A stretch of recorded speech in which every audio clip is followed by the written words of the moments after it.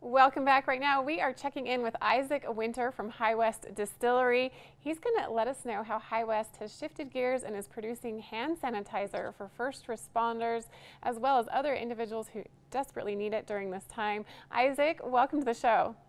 Thank you for having me. Good morning. Good morning. I'm curious, how are things at High West? Things are okay. We're still producing whiskey.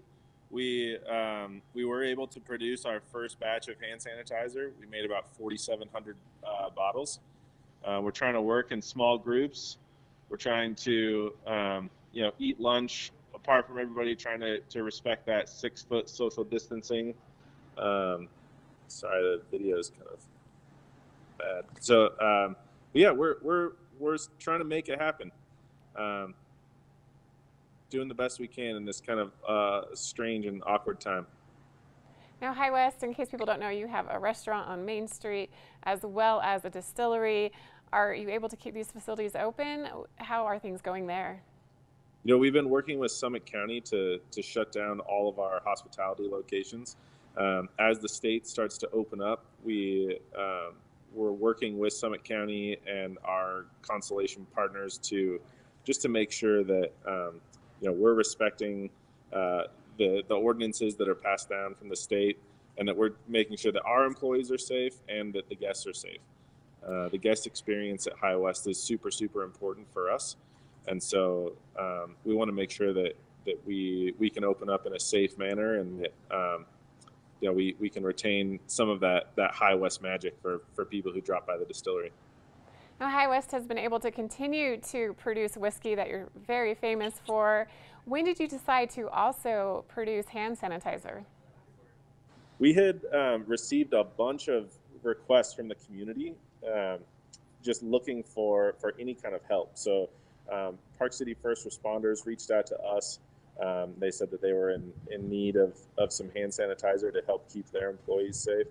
And that's when we knew we could make an impact and help the community. So we worked with the FDA, we worked with the TTB to try and put together some sort of a package, and following the World Health Organization Formula One.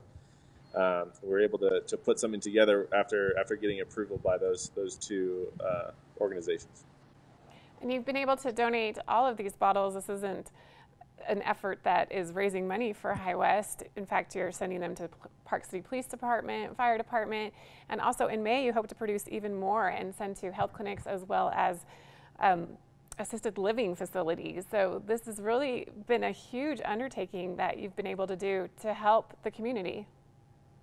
Yeah, we've been really excited about the project, and just the ability of our team to give back to the community, and make sure that we can open up safely and try and get back to some level of normalcy. We have been donating it, like you're saying, and trying to get it out to the frontline workers who are in most need.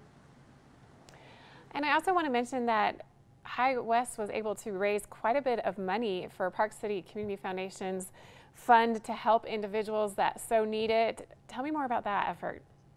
Yeah, so in April we ran a fundraising campaign with Park City Community Response Fund. We ended up raising about $30,000.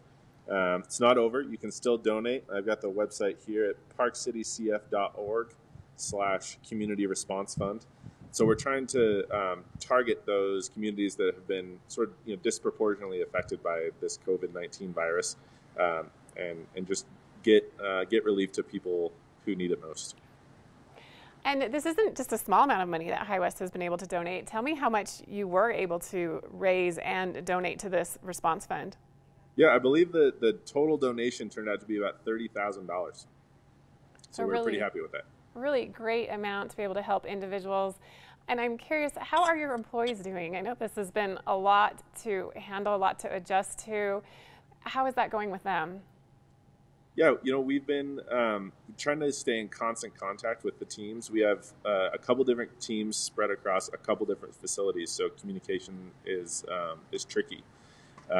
We've been trying to have constant team meetings and just updates as we learn more information. It seems like day by day the information and guidance changes just a little bit. So trying to keep everybody updated and just positive and making great whiskey for everybody else.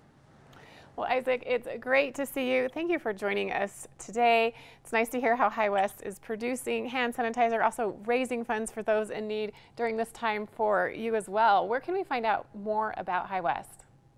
I would check out our website, highwest.com, and then make sure to join our whiskey club for the behind-the-scenes, little sneak peeks at our upcoming releases. Well, Isaac, stay safe, stay healthy. We appreciate you being here today.